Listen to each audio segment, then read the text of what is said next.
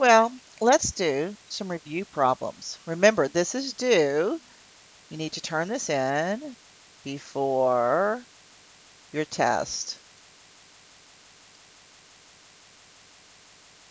All right. What is the force between two charges of 3 times 10 to the negative 23 coulombs and 7 times 10 to the negative 7 coulombs if they're 0.05 meters apart? So let's see, I have Q1 is 3 times 10 to the negative 23rd coulombs. Q2 is 7 times 10 to the negative 7 coulombs. And the distance between them is 0.05 meters.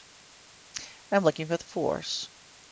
I know the force is K, Q1, Q2 divided by R squared. So this is 9 times 10 to the 9th. Q1 is 3 times 10 to the negative 23rd.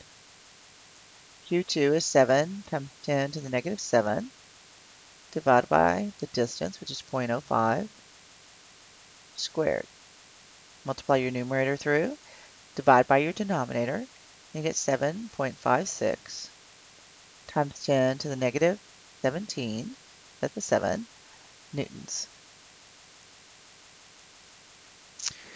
Now, what's the distance between two charged objects if the force is 6.2 times 10 to the negative 2 newtons? So I have F is 6.2 times 10 to the negative 2 newtons. The charges are 5 times 10 to the negative 23rd and 4.2. So these are your charges, Q1 and Q2. So Q1 is 5 times 10 to the negative 23 coulombs. Q2 is 4.2 times 10 to the negative 15 coulombs. I'm looking for the distance. I know F is K, Q1, Q2 over R squared. I know, or we're using D here, so let's use D squared. I know this is a relationship between two charged particles. So I want to get D by itself, so I need to multiply through by D squared. So FD squared is K, Q1, Q squared, Q2. Now I still need D squared by itself, so I'm going to divide both sides through by F. So D squared is K, Q1, Q2, divided by F. Now I need to square root. So D is the square root of, ooh, what a mess that was. Let's see if I can undo that. Of K, Q1, Q2, divide, oh, my pen is acting up, folks. Sorry about that. Divide by F. So this is the square root of K, which is 9 times 10 to the 9th. Q1 is 5 times 10 to the negative 23rd times 4.2 times 10 to the negative 15. My pen is just really being strange. I'm sorry. All right. Divided by the force, which is 6.2 times 10 to the negative 2. Multiply your numerator, divide by your denominator, and then square root, and you'll get 1.75 times 10 to the negative 13 newtons. Make sure you can do this for the test. What is the unknown charge if there is a force, F, of 1 times 10 to the negative 3rd newtons on two charges that are 0.0004 meters apart? Okay, and the other charge, Q1, is 5 times 10 to the negative 15. So F is 1 times 10 to the negative 3rd newtons. D is 0.0004 meters. And then Q1 is 5 times 10 to the negative 15 coulombs. You know F is K, Q1, Q2 divided by D squared. Now we need to solve this for Q2. So we're going to multiply the whole thing through by D squared. So F D squared has got to equal K, Q1, Q2. I'm still looking for Q2, so I've got to divide through by K, Q1, both sides. So Q2 is F d squared divided by K Q1. Let's come up here. So the second charge has got to equal F is 10 to the negative 3 newtons times d squared, which is 0.0004 squared, divided by K, which is 9 times 10 to the 9 Newton meter squared per kilogram squared, coulomb squared. Q1 is 5 times 10 to the negative 15. Now make sure you multiply the numerator straight across. So what you're going to do is 0.0004, and you're going to square that and multiply by 1 times 10 to the negative 3. So you're going to get a numerator of 1.6 times 10 to the negative 10. Now you're going to divide through by your denominator, which is 9 times 10 to the 9th.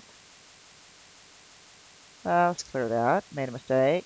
9 times 10 to the 9th times 5 times 10 to the negative 15.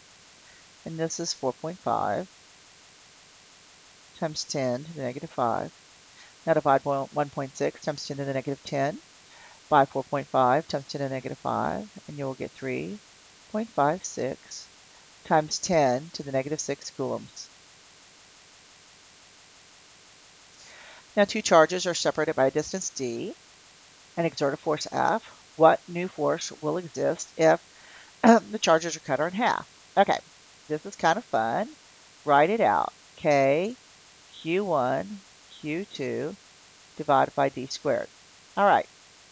Now, if Q1 and Q2 are cut in half, so, all right, you see you wind up with 1/2 times 1/2, or 1/4 the original force.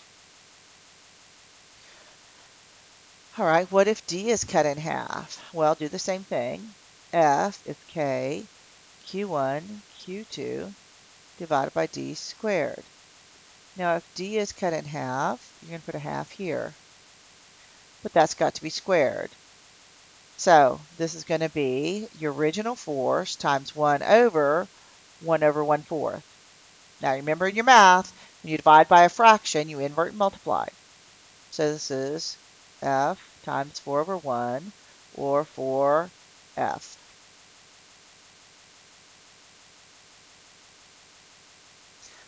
All right, sketchy electric fields around the following. A positive charge. Start on positive, end on negative. It's radially outward. Just make it nice and even. Now, this one right here will have the exact same diagram, all right, because it's a positive charge. What about a dipole? Okay, positive, negative. Now, it doesn't matter that these are 2 coulombs.